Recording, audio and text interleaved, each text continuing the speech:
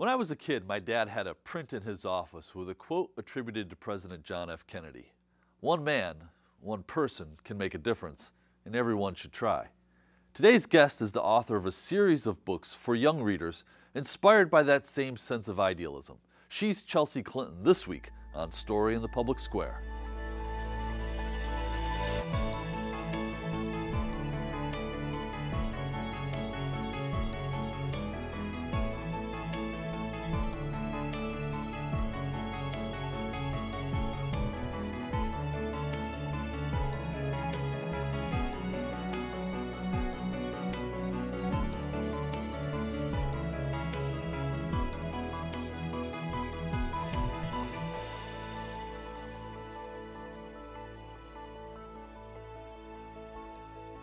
Hello and welcome to Story in the Public Square, where storytelling meets public affairs. I'm Jim Ludis from the Pell Center at Salve Regina University. Alongside me is my friend and co-host G. Wayne Miller of the Providence Journal. Each week we talk about big issues with great guests, authors, scholars, journalists, and more to make sense of the stories that shape public life in the United States today. To help us this week, we're joined by Chelsea Clinton, who is the best-selling author of a number of books, including Start Now, You Can Make a Difference. Chelsea, thank you so much for being with us. Thank you so much for having me. So you have really sort of this wonderful educational pedigree. Stanford and Columbia for public health and a doctorate from Oxford. And you're writing books for young readers. Why is that audience important to you? Well, I really think children's books are when we first say to kids, here's what's possible for you, or unfortunately, here's what's not possible for you. And particularly as an advocate and educator, but especially as a mom, I think it's really important that we say to kids early on, you can be a positive force in the world. Maybe the world for now is kind of your home, your school, but it is also kind of your community and our shared planet.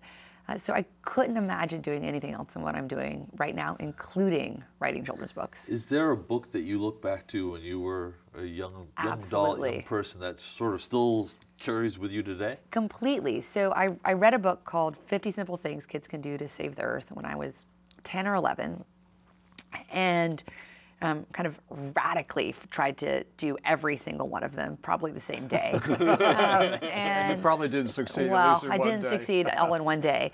And thankfully, my parents, my grandparents were really supportive of me doing things like walking around our neighborhoods with cut up kind of plastic soda can rings, trying to tell people it was really important to cut them up before they threw them away, so that in Arkansas we weren't, responsible for choking kind of fish and wildlife in the Gulf of Mexico. I was very dramatic as a child. And thankfully I had parents who understood that drama needed kind of healthy direction and kind of outlets. And so Start Now in some ways really came out of looking for what was the version of 50 simple things kids can do today. I have close to 24 nieces and nephews, and so was really looking for kind of what can I kind of share with them, how can I try to help them translate what they want to do into real things they can do so they see themselves make a difference. And now it's so fun kind of hearing from kids who tell me, including my nieces and nephews, what they're doing inspired by my book. Did you love to read as a kid? Always. Not just the book that you mentioned, but... Always. I've always loved to read, and I've always loved to read fiction and nonfiction, and I'm so thankful to my parents, my grandparents, but also my really great teachers. I remember 4th grade, I had Mrs. Porter. We read Bridge to Terabithia, kind of Where the Red Fern Grows. I mean, some pretty heavy things kind of for 4th grade, but also that she trusted us, as readers, as people, that we could handle kind of those heavier stories and kind of make sense of them in our own lives, not kind of be crushed by them, but kind of hopefully to be inspired by them. I still can't talk about Where the Red Fern Grows, so that's just... All right, we're not going to put you on the spot. Dog stories just destroy me. We'll move along. Where did you find your voice to write books for young readers? I mean, you've written, obviously, many books for adults. It's a very different craft, technique, and talent. And I would argue many people can't easily transition. So that's a long way of saying, how did you find your voice? By spending time with lots of kids. I mean, by listening to kids kind of talk about the world, kind of what questions they were grappling with, kind of what they wanted to do, how they were supporting each other, challenging each other, and then kind of relying on a lot of those kids to be honest readers of drafts, like, kind of asking them for their feedback, like, did this make sense to them? Like, did they understand what this word meant? Like, would they have said something differently? You know, in my book, Don't Let Them Disappear, where I write about animals, like, were these really kind of animals they cared about? Were I missing animals? So really deeply engaging with kind of kids who I hope would be representative of kids who would read my books. So they were almost like your editors, or totally, like my readers, my editors, my kind of own focus groups in some ways. And I'm hugely thankful to all the kids for their time. Sort of related to that, so one of the things that struck me was early in the book you talk about waterborne illness. And you don't mix poop and water. Well, that's it. Yeah. And I sort of chuckled to myself a little bit. But there was a candor and an honesty and a frankness about it that I think would resonate. It was that had to be intentional. Completely intentional. And also now, as a parent, I see kind of my kids, especially my daughter, really, she's 5, so she's like old enough, she really like understands how to wash her hands, the importance of drying off her hands. And now she'll repeat back to me, like, don't mix poop and water, Mommy. I'm like, that's right, sweet girl, that's right. Do you have any concern that you could encourage a fear that would be overblown or too extreme? In other words, kids would read this and start to get a little bit iffy about things. I mean, I hope that I'm not encouraging anxiety. I hope that I actually am helping empower kids to translate whatever they're worried about or concerned about into something they actually can do. Because I think we want kids to feel empowered and not disempowered. And I think even really young kids, I mean, my daughter's 5 and she is so worried about sharks and the health of the ocean. And I would far rather her think, okay, I can recycle, I can try to limit what I use, I can raise awareness about kind of why no one should ever eat shark fin soup. Like, these are things I can do so she feels empowered instead of just being crushed by kind of worries that all the sharks are going to die by the time she's my age. So I think the tone and voice of your books, this one in particular, do that. I think I think you achieve that. Well, so you cover a lot of topics in Start Now. You've got sort of health and nutrition and vaccines and bullying. How did you decide which topics to try to cover in this book? Again, kind of back to our earlier conversation, really listening to kids. Listening to kids sometimes in kind of a purposeful way, in that I'd ask questions like, what's really on your mind? Kind of what's weighing heavily on your heart? Like, what are you involved in? What do you want to do? And then also just kind of when I was on previous book tours, just the questions kids would ask me. And I was asked so often about bullying. I think in every event that I had with kids, I was asked, like, how do you deal with bullies? What would you kind of recommend to someone who's dealing kind of with bullying? How can I be kinder? How can I support my friends? So all these just different questions around this issue of bullying. So I knew I had to include that. How would you respond to that question? Well, trying to say to kids, like, yes, like, I have been bullied in my life, and I am really thankful that I've always understood it's about the bully and not about me. And I have to think about, like, how do I stand up for this in a way that is safe, and also when should I ask for help? Because I think it's really important kind of we help kids understand sometimes the right thing to do is stand up for themselves, stand up for their friends, and sometimes the right thing to do is ask a trusted adult, and they should feel kind of equally strong and empowered and good about making whichever of those is the right decision in whatever situation they're in. So at a macro level, climate change clearly is a very pressing problem. Just talk a little bit about what you conveyed in Start Now for people who may not have read it, and then explicate a little bit more on that too. Sure. So this book really is for kind of early elementary school readers, so kind of 6, 7, 8, 9, maybe 10-year-olds. Although my husband very sweetly told me he learned things reading it. He's my kind of ultimate. He's my ultimate editor. Yeah, he did. He had to say that. He said maybe it wasn't totally true. Well, I think adults can read it and learn. I think there's no question about it. I say that though because I do want kids to feel like there are things that adults should be doing, like changing how we produce energy, changing how we use energy. And then there are also things that kids can be doing, both for themselves and with their families, reducing their carbon footprint, recycling, reusing things when they can, turning off the lights, taking shorter showers. We as adults, I think, should be doing all of that and a lot more. I think though it's really important that kids feel like they could be part of the solution too, even if maybe they can't change to solar energy in the way that I hope one of the things that I really enjoyed about the book, though, were the profiles that you include of the kids. young kids doing things, not waiting for their parents to save the world. Doing amazing things. I mean, even in this kind of broader umbrella of fighting climate change. I mean, the kids who are leading anti-idling efforts at their schools, so that kind of at pickup, parents are turning off their cars and not just leaving their cars to idle, kind of leading efforts for clean water, whether that is in Flint, Michigan, or kind of to help build wells around the world. So much that kids are doing kind of in their community, kind of in our country, and really around the world. So do kids give you hope for the future? The optimism? Oh, completely. The activism and what you've seen and what you write about? Completely. I mean, I do have to own that I think optimism is a moral choice. I think it is a more moral place to be, kind of to believe that we can have a better, brighter, healthier, more sustainable and equitable future. Because I think cynicism just kind of gives us permission to do nothing, and I don't want to live in that kind of cynical mindset or place. And yet, I absolutely draw huge amounts of both inspiration and optimism from the young people I write about in the book, and the kind of many more that I couldn't write about, but that I know are doing amazing things every day. A sequel. Oh, maybe. If you're listening, Jill, my wonderful editor. That's your editor. Do you, there's, you mentioned the students who are trying to get their parents to stop idling. I was struck by the story of the students in Germany who were planting trees to address climate change. If you're a student and you sort of read this book, where do you start? What do you look for?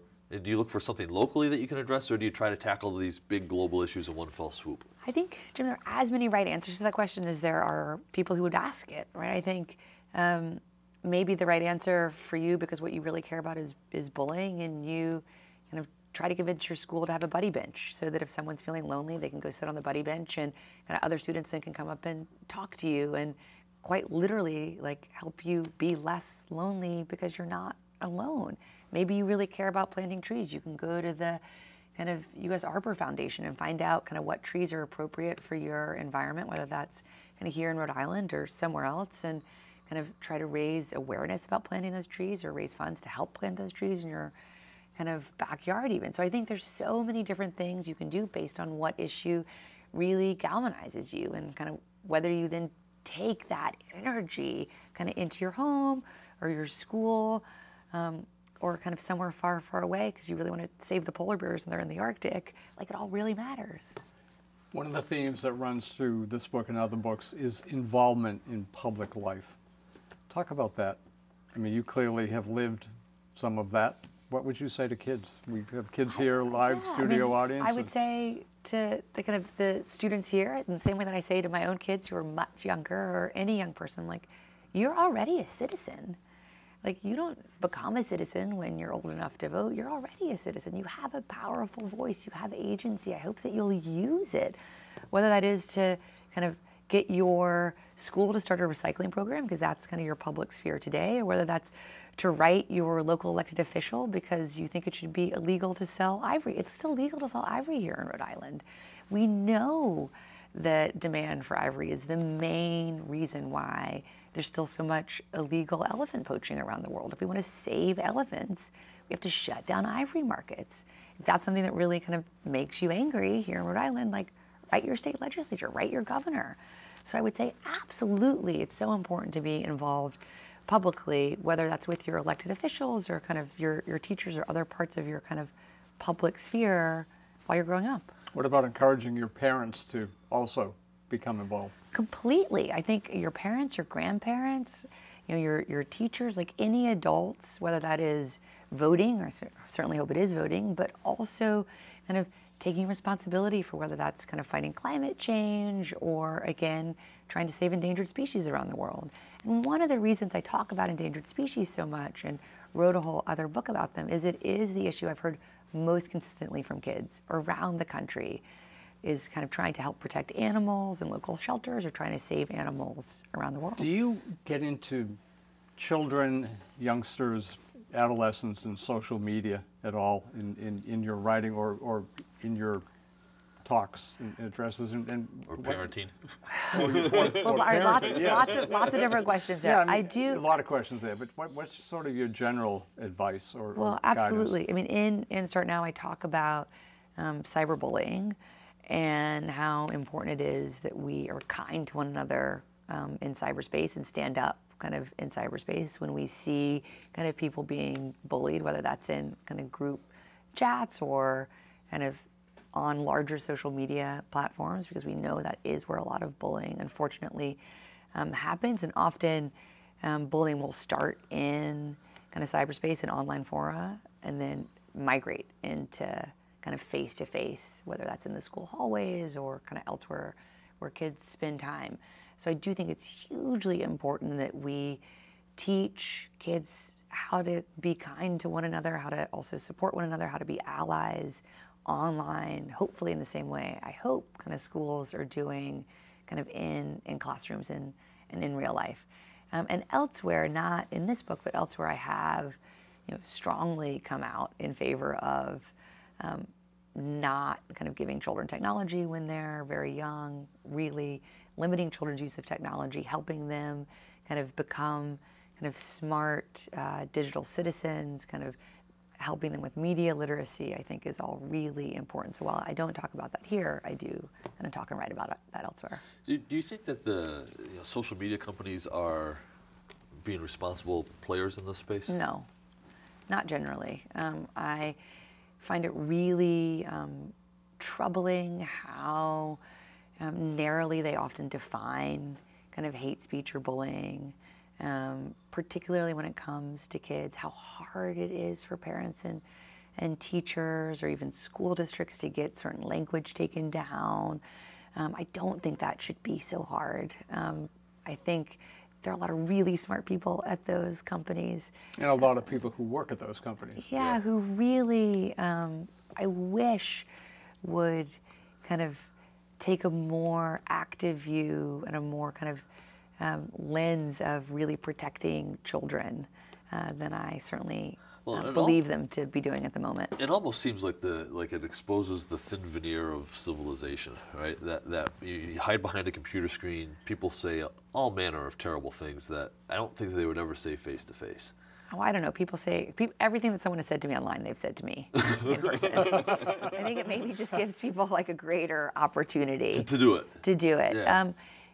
But for me, like I'm an adult and I can handle that, and I also kind of grew up having to handle that. And then I think about these kids today, who so much of their lives is online, and they don't know how to handle that. We're not doing a good enough job of protecting them or empowering them to know how to handle it. But I don't think it should all be on them. I do think the platforms have a real responsibility here. Yeah. Well, one of the other themes that I thought emerged from Start Now was this idea that taking care of yourself is part of taking care of the broader world. There's a link between us as individuals and how we treat ourselves and sort of the broader world within which we live. Can you just sort of unpack that a little bit for us? Absolutely. I mean, I fundamentally believe, and I think we have a lot of research to back this up, that if we do kind of take better care of ourselves, not only kind of with our nutrition or sleep or things that we historically have thought that to mean, but also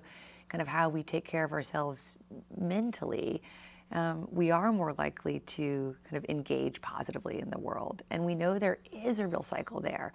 Kind of the more kids are kind, the more likely they are to be kind to others and to themselves. And that may seem obvious, but we now have real research to back that up. So kind of even 3 acts of kindness a week for kids helps them feel better about themselves, helps them continue to be kind, which then helps them to feel better about themselves. So I do believe all of this is really interconnected. Positive reinforcement. Yes. So emotional well-being is important. Hugely important. I think emotional well-being is hugely important. How do you recommend young people stay informed? You hit some major issues in the news today, facing the planet today, from endangered species to climate change, and we've talked about some of the others. What do you recommend children do in terms of learning? I think it depends. Reliably, authoritatively learning. Yeah, well, I think it depends partly on kind of what issue they really do care most about. So, I'm often asked by kids, like, how do I stay informed, or how did I even get the information for this book? And I love it. No offense to you, but I love it when kids especially ask that question, because they're already then thinking, how did they themselves find these reliable sources of information? So, whether it's endangered species, I say, absolutely, I hope that you'll go to the Wildlife Conservation Society and the World Wildlife Fund. Not that there isn't great kind of reporting on these issues, but it's often episodic and sporadic, and you can just go closer to the source, closer to the expertise. Or whether it's climate change. I mean, the UN kind of climate change reports are pretty scientifically heavy, and by the time someone's in high school, they may be able to navigate through that. But the UN and others have really tried to have like kid-friendly information sources. So I just point them to kind of what I believe to be the really authoritative Sort of and like primary sources. Primary sources, and, Yeah. and kind of non-political, just primary sources, real experts talking about whether it's climate change or endangered species or other things they may care about. So obviously you recommend finding places where facts and truth matter. Yes. As opposed to places where facts and truth don't matter. Yes. And there are certainly a Which lot of shouldn't be a controversial position, and yet often I is. know. Here we It's are. like Often really is. like, Yeah. no kidding. So it strikes me too that there's some, well, I'll just ask, is there Sure. a direct tie between what you're doing in these books and the work that you're doing with the Clinton Foundation? Absolutely, in some areas. So one of the big areas where we do a lot of work with the Clinton Foundation is through a program called Too Small to Fail, which is a nationwide program where we try to really meet parents and caregivers where they are, so that parents and caregivers understand how important it is to read, sing, and talk to even our littlest kids, because 80% of our brains are built by the time we're 3. And so we know it's really important that kids are in kind of language-rich environments.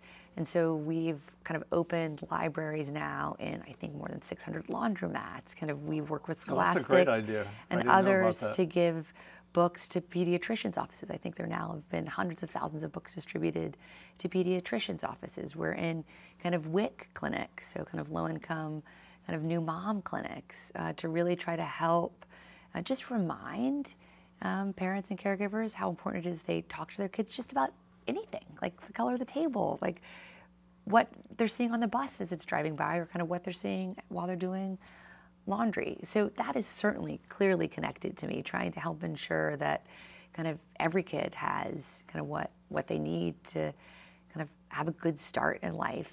Clearly part of that for me is like empowering kids, but a lot of that is helping kids just learn to read. We've hit on this a little bit, but I want to get into it maybe a little bit more. Sure. You're a mother now. You have 3 children. How has that changed your perspective on children and your writing? One of the things I really noticed in a deeper sense when I became a mom for the first time with our daughter Charlotte was how many kids' books are centered around boys and male voices.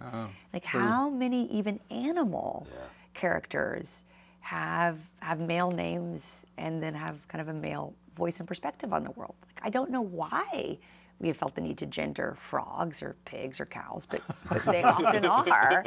And I can't think of a reason now either, can you? And, No. That's and crazy. so that, I knew, like the data, wow, like most kids' literature over time really has been centered on boys, but until I was reading these books to my daughter, I didn't quite realize like how profound that felt to me, and then how troubling that was to me. And that's part of what kind of compelled me to write She Persisted, and She Persisted Around the World, and then later coming this year, She Persisted in Sports, because I just thought, oh my gosh, we need kind of more stories that are just unapologetically about and celebrating girls and women for young readers, for girl readers, but also for boy readers. Like, it matters to me that my sons also hear these stories. Of course. And my daughter's obsessed with Wonder Woman, which is awesome. and awesome for her, but also awesome because since my son worships his big sister, if you ask him, like, who's your favorite superhero? For a while he said Batman, but now he says Wonder Woman too. And I think that's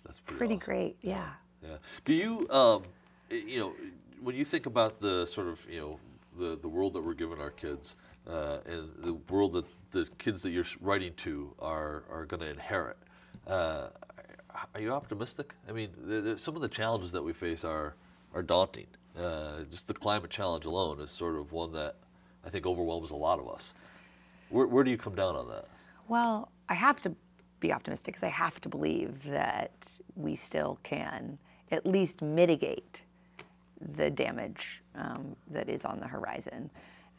It is, though, challenging, kind of back to the earlier comment about like facts and truth, when there are people who are actively denying the science around climate change, kind of the real facts of the matter. It's the way I feel about kind of the anti-vax movement, you know, not only in this country but around the world, that is making us so vulnerable. I mean, we've had more than 100 children die of the flu in the United States this year, the vast majority of whom weren't vaccinated.